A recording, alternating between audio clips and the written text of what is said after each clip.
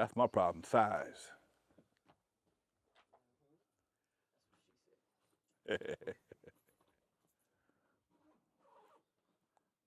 fellas. Got live. Do what you do. We can talk now. It's Kevin Slow Jam and James and LONZO Williams, world-class wrecking crew. world-class wrecking crew. Yeah, trying to LONZO get the Williams. equalizer down. And this is really such an honor for me because this reminds me of my mom. So I'm going to tell a quick story here. Mind you, your mom. So when I would visit my mom in Philadelphia, Okay. she knew what I would do, my itinerary. Go to Pat's Steak, get a cheesesteak. Go to Gino's, get a sausage sandwich. Then go shopping for music. Okay. I go to my favorite store in Center City, Philadelphia. And the guy says, hey, I have this record. I don't know what to do with it. It's a 12-inch group called the World Class Wrecking Crew. Turn off the lights. People are not buying it, so I'm just going to give that to you. You know, if you can use it, go ahead. If not, just throw it away. I said, okay. I said, I have a saying, if it's free, it's for me. Okay. I took it. I go home, and that's when I was in D.C., WKYS, and I went, I like this song. So I started playing it. And not surprisingly to me, people loved it. I just thought about something, Kevin. You said D.C. You changed up on me, man. You said D.C. All right. Now I remember this shit now. It just came to me. I'm gonna tell you. Go ahead, tell your story. I'm gonna tell mine. Go ahead. Okay. So I take the record. People loved it, and eventually I moved to Los Angeles to pursue voiceover and not do radio anymore. Okay. Whole long story. I ended up on the radio at 92.3 The Beat, and I said, I'm playing this. And I played it. And even though being a West Coast group, you know, I guess, I don't know if you got a lot of play. And one more little thing, I talked to Greg Mack recently, and he said that he played it back in the day because he was really the first rap DJ, Greg Mack. And I said, and you played World Class Wrecking Crew? He goes, yeah. I said, when? I said, I started playing in, I think, 1983, or I think I'm correct. Turn Off the Lights came out in 87. Okay. Yeah. You know because it's you. But Lover was 80. Well, shit, we didn't make records in 83 yet. We hadn't started making records yet. Okay, so anyway, Greg and I kind of checked our dates and everything, and we came to an agreement. It's a tie. Okay. Who played it first? Now dig this right here. We were so hot in D.C. Back at that time, the two hottest records on the radio was Doing the Butt by EU. EU. And World Class Wrecking Crew, Turn Off the Lights. We had ran into EU on the road. They said, hey man, we're doing an event at this stadium, our homecoming thing. We want y'all to come be on the bill with us. So cool, it's EU, so we good. Now, this is my first time in D.C. But one of my first gigs doing Turn Off the Lights. So my publicist says, LONZO, on your part of your song, you might want to pull off your pants because you said like a male exotic dancer, you'll dance with a G-string on your hip. Put a G-string on and drop your pants. And I'm like, fuck that, okay? But she stayed on me. She stayed on me. Then my boys in the group, hey man, that'd be a good idea, man. Drop your pants. So she bought me some goddamn G-strings, okay? I said, I ain't gonna drop my pants, fuck that. Get to the show, I put the G-string on anyway, but I ain't gonna drop my pants. And man, they here's the crazy part. Because we had 2 gigs in one night. we was in D.C. and we had to be in Virginia to close in Virginia. So we opened in D.C. We came on the radio in D.C. and told them, hey, world-class Wreckn crew will be live. We going on first. If you want to see us perform, turn off the lights, you got to be there early, okay? So, man, we get to D.C. and the stadium was damn near full, okay? It was a nice-ass crowd for an early crowd. I got a little ritual. To kill my nerves, I'd get me a shot of tequila and a couple of swallows of Corona. That's my thing, Boilermaker. There you go. Drop that right quick. Give me about 5 minutes to get digested. I'm ready to go. I hit the stage. We do surgery. We do juice. We do Cabbage Patch. And all of a sudden, the doom, turn off the lights. My chest swole up. I'm like, fuck, I'm gonna drop my pants and my shit coming around. I'm doing my shit, right? I'm doing my shit. I said, drop my pants. I had on some baggy pants, almost like hammer pants, big pants. Yeah. I dropped my pants and threw my hands up. Every girl in goddamn D.C. screaming like a motherfucker, right? They screaming their ass off. My head just swole up, okay? My head swelled up so big my Jerry curl didn't fit no more, all right? This shit was crazy. You could feel the energy, right? Now, I pull up my pants because we got another show. We have to be out, get off the stage real fast, right? So they brought the limousine into the stadium, right there by the stage, so we could hop in because we didn't have time to go through traffic. We had to go to the airport to get a plane to go to D.C. But in the parking lot, they had a helicopter waiting for us, okay? So I had to drop my pants in D.C., limousine waiting for us on the side of the goddamn stage. My partner came, threw my maxi coat around my arm like James Brown. Oh, it was some shit, okay? I'm waving like a motherfucker. I'm waving, my head is out. You can't tell me shit. I get to the parking lot, it's the helicopter waiting for us. They done took most of the crew already because it's just a little hop, skip, and a jump, like from LAX to, like from the Forum to LAX. It's real quick. So they came back to get me and Mona, and I think it might have been Battle Cat. Battle Cat was with us this time. And man, I'm in the parking lot signing autographs. The helicopter just, Jerry curl is just, that motherfucker luxurious, right? Luxurious. It's flipping in the air and shit. We get on the helicopter, I'm waving, put the headphones on, get to the airport. They put us on a little crop dusting plane, right? A little small motherfucker. Small, one of them Ricky Nelson type shits, okay? I'm scared of them motherfuckers. Scaring. We get to Virginia, and we closing the show. Heavy D and the Boys was open. Heavy D and the Boys was there. I think UTFO, some other folks from New York were there. We the closers. I get to the show, the promoter playing with my money. So we ain't going on till I get my money. So now time is passing. People getting a little antsy outside, okay? People getting a little pissed. So we hit the stage. Boom, we do surgery juice. Motherfuckers is not feeling surgery and juice today. Fuck, you niggas is late. We ain't fucking with y'all right now, right? So we turn off the lights. Everybody go crazy. Most of them go crazy. The girls is loving it. The dudes ain't liking it at all, okay? So I'm standing on stage. For the first time in my life, motherfuckers ain't feeling me, okay? So they start throwing little shit. Oh, pennies my God. and ice and little dumb shit, right? So we turn off the lights. Everybody cool down. But motherfuckers in the front row, they still doing little bullshit, right? So I'm kind of doing my dance and ducking. Right?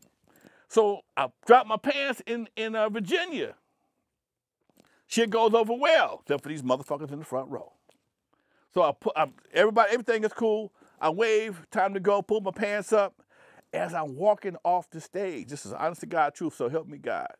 As I'm walking off the stage, I feel something pulling at me, biting me at my thighs, right? Like, God damn, what the fuck is this shit? And so I'm walking off the stage and I'm feeling this shit just fucking my thighs up. What the fuck? So I'm walking off the stage, go in the dressing room, I pull my pants down, I don't see nothing. So I'm walking some more, oh shit, what the fuck? My manager said, what's going on, man? I said, I don't know what's happening, man. Something is biting me on my motherfucking balls. He says, go in the bathroom. He go in the bathroom. I lift up my nuts. It's a big ass wad of Hubba Bubba gum. between my thigh and my motherfucking nuts, ripping my motherfucking hair out like a goddamn Brazilian wax, tearing my motherfucking ass up. That's the honest to God truth. So that's why I don't have a big head. Because as big as my head was in DC, I wasn't shit. I was just a nigga with gum on his nuts in Virginia. True story. Bubble gum on your nuts. Bubble gum on my nuts. There's your next song. I've got bubble gum on my nuts. And I'm in a rut. That's a true fucking story, man. Now there's a story you've told before? I've told it before. Yeah.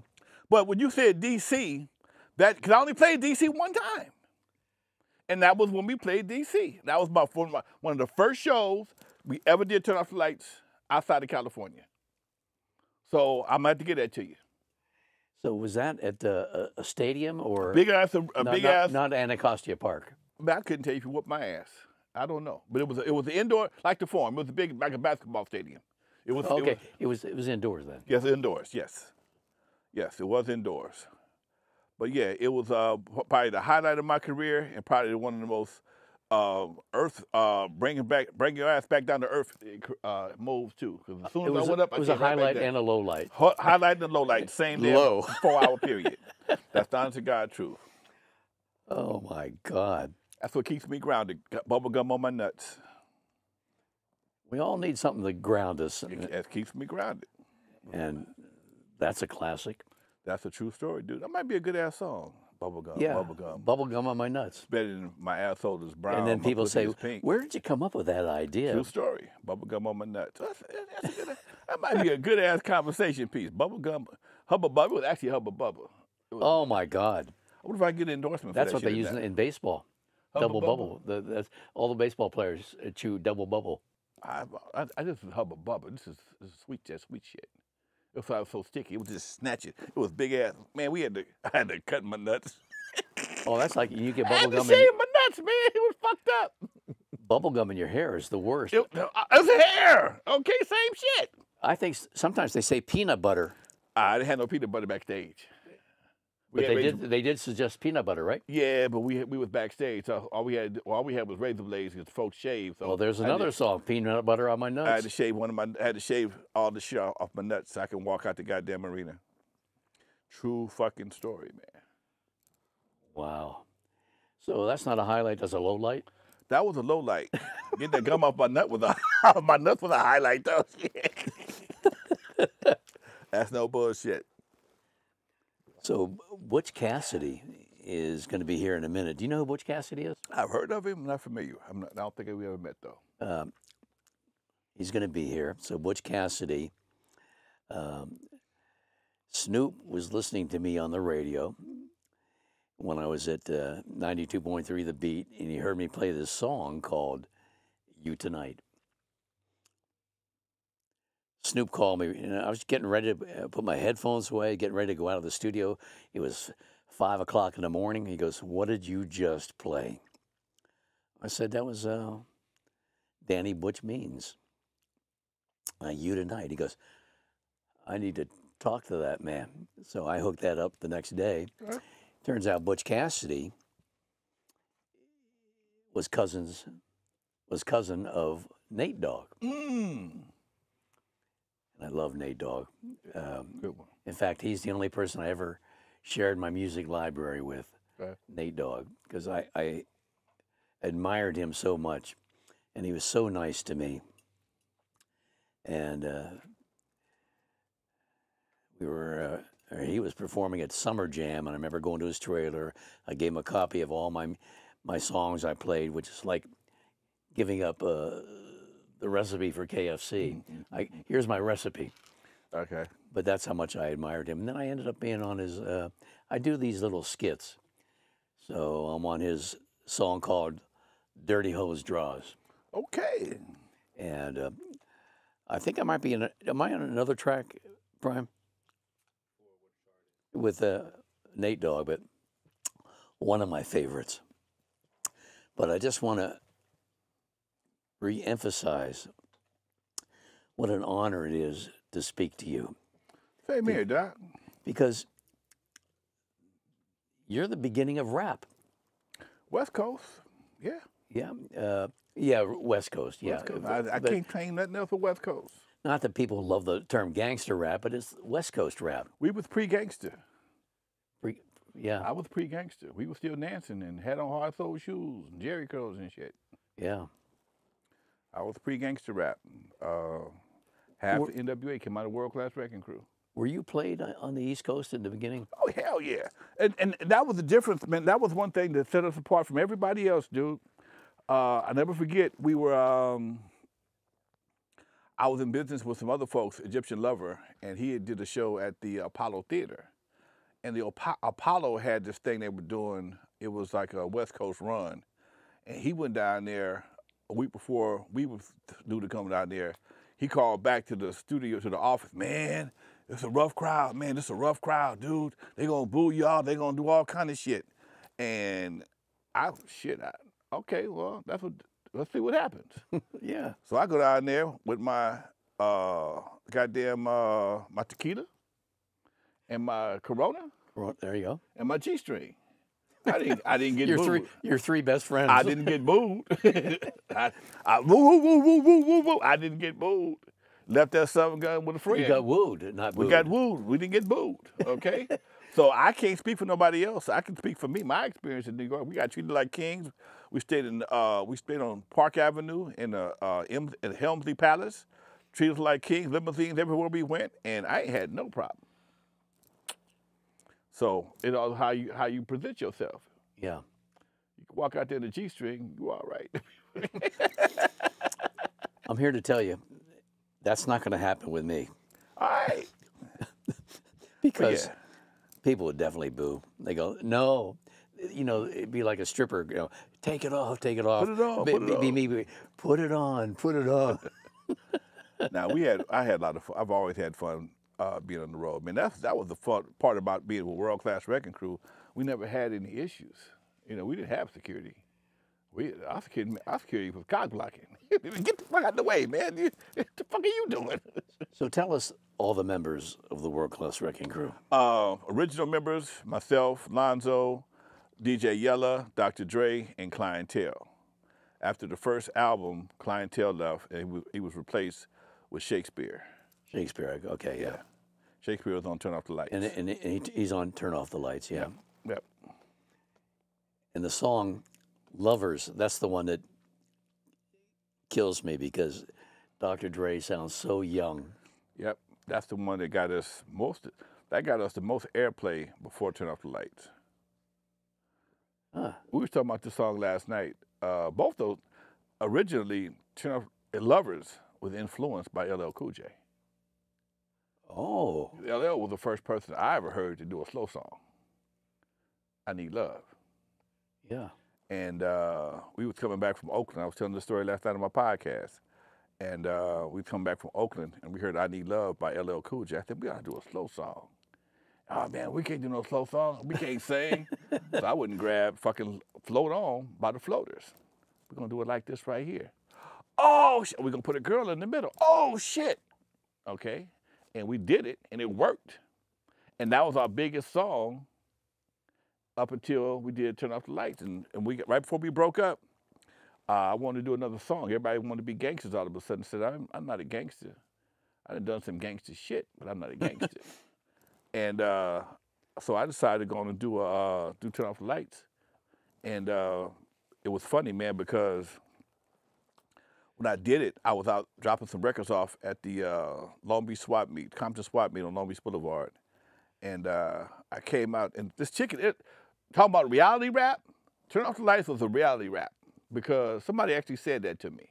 This chick I was kicking with, if you gonna fuck with me, you better do it right. I don't play blah, blah, blah, blah, blah, blah, blah. So I just took it and flipped it and turned it into a song, just like you said with the peanut butter on your nuts, right? Yeah. I'm gonna flip that too. I think that one will stick. Peanut butter stick. Yes, Okay, go ahead. You ain't slick. I caught that one. Okay. Oh, you did catch that. Okay. I caught that one. So I'm in the swap meet parking lot, man, and it just the whole thing just hit me. It was almost like I got sick. And I started writing lyrics, man. I took out an album. I was dropping off records. I opened up one of them, that little white sleeve that's on all the records. Yeah. I wrote everybody's part right there in this Compton swap meet parking lot. Mine, Dre's, Yeller's, because nobody wanted to do the song. They'd all swole up, wanted to be gangsters by that time. And I'm like, nah, we're going to do one more song before we get out of here. Before y'all leave, we do one more song. And, you know, nobody knew it was going to be a hit. Just something I wanted to do. Dre had been playing with the beat already. So I knew the song, the original song he did. He kind of lifted the beat from. So it worked for us, man. You know, that was our farewell song. And they had the nerve to say I knew it was going to be a hit. That's why I broke up with him. Get the fuck out of here with that bullshit. Anyway. So where did you find Michelet? Man, I found Michelet. Somebody brought me Michelet. We had just got off the tour. And I came, it was a Sunday afternoon, Sunday evening. Just come from LAX. My phone rang at my house. I still had a house phone. It was my boy, Smooth. I got this girl, man. You got to meet this girl. Man, I ain't got time to meet her, but I got a date. It was a long tour. I ain't have no luck on the road. I got to go see my people. Oh, man, please, man, just 5 minutes, 5 minutes. I'm right around the corner, So he brought her around the studio, and first she didn't want to sing, and then she finally turned her back, and she started singing. I thought she had a tape recorder or something by her chest or something, because she was blowing her ass off. And I got up, walked in front of her, and she still was doing it down, you know, throwing down. And then she got comfortable with me. She started wailing. I'm like, God damn. And then I asked her some questions, and everything changed. What the fuck happened? He dropped his head and said, man, that's what's wrong. I said, ain't nothing wrong with that. It's amazing. Ain't nothing wrong with it. And I got her number, and I held on her for about a year. It wasn't, contrary to all the documentaries you've seen, it wasn't no shit. I just went grabbed her 2 days later. Nah, it was about a year later. I was working on Turn Off the Lights. Because at that time when I met her, we were still riding high for Lovers. Yeah. We still was rocking off of Lovers, Juice, and Surgery. We still was kicking ass with that shit. So about a year later, I was got ready to record Turn Off the Lights, and my regular girl, Mona, was not available. And I called Michelet. She answered the phone, and the rest is history. She was so great on that song. Yeah. That was the first time in the studio. And then she became solo with Something in My Heart and other stuff like that. Yep. She was supposed to be the Mary J. Blige of the West Coast. But shit happens. Life started lifing. Put it like that. Life started lifing. Do you still talk to her? I see her. I haven't talked to her in a while. Yeah. Not to be disrespectful, but when you talk to her, she sounds like Minnie Mouse. Yeah, she does. Yeah. Then she starts singing, and you go like, "Oh my God, who the fuck is that?" Yeah, exactly. Yeah. That voice came from that. Yeah. She's a little tiny thing. She's only like 5'1", 5'2". Yeah.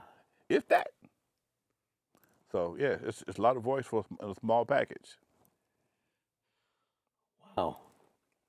I never understood how easy discovered Michelet. How do you discover her on my record? How the fuck that happened? She was already on the hit record when you heard her the first time. It wasn't like you discovered nobody. But I ain't mad at nobody. But I like keeping the record straight. Yep.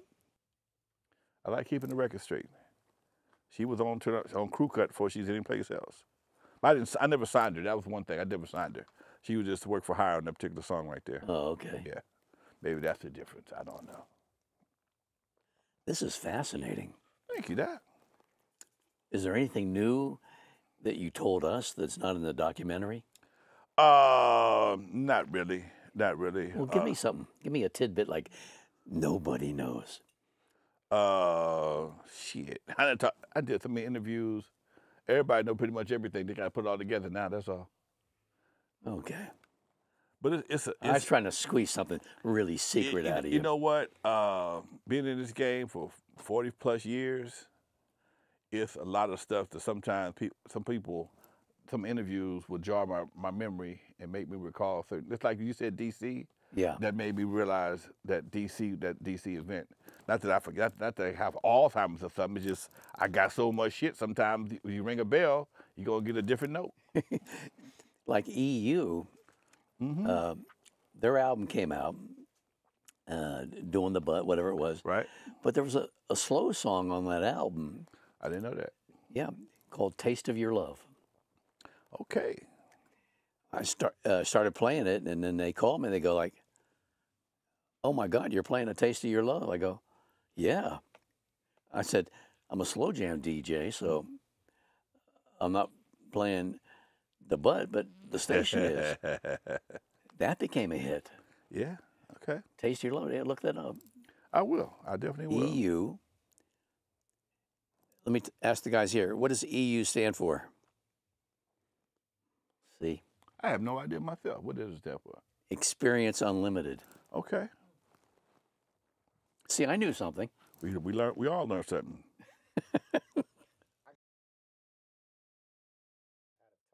Okay, so we're gonna. Can't hear you.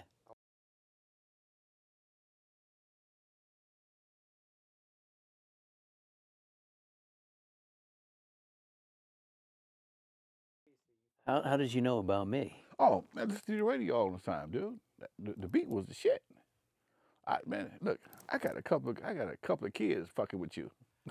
That's one thing I've heard the most. I got a couple of kids fucking with you. I think I have to pay a lot of alimony. You lucky, yeah, give me a reimbursement or something. No, one thing about your music, man, it was always good to put it. Because I was a bachelor doing the time music on the radio, so I just put you on the radio and let you do your thing, and break out the G string and I'm good to go. G string. Okay, let me erase that image first. Okay, I'm cool now. Yeah, that shit worked at the house too. So now I work for Snoop Dogg's Cadillac Music. Okay. That's on an app called Lit Live. Okay. So I'm on 6 nights a week. Okay. Every night but Saturday. And it's called The Original Slow Jam. I'm doing a promo for me, by the way. Okay. Snoop Dogg's Cadillac Music. The app is Lit Live. Okay. That's cool. I did not know that. I would look it up. I would download it. Okay. Okay. And if you don't, I'll just grab your phone and put it on there. Okay. All right. Man, this is great. So we're waiting on Butch Cassidy. He might miss me today because I got to be in Compton in a few minutes. I got some Chamber of Commerce business to handle. Oh, okay. We don't need him for the interview because he's here to record a song. I write poems. Okay. And then I try to convert them, and I did one called "Giving Up My Pimp Cane." Okay. And made that into a song. Now my new song, which is called "Sidecar" or something like that. What is it?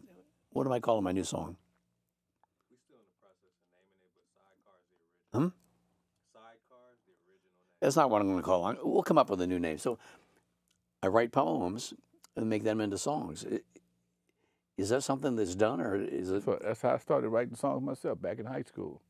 I had a poetry class and a writing class. So same thing. Same Poetry. thing. All you gotta do is time it out.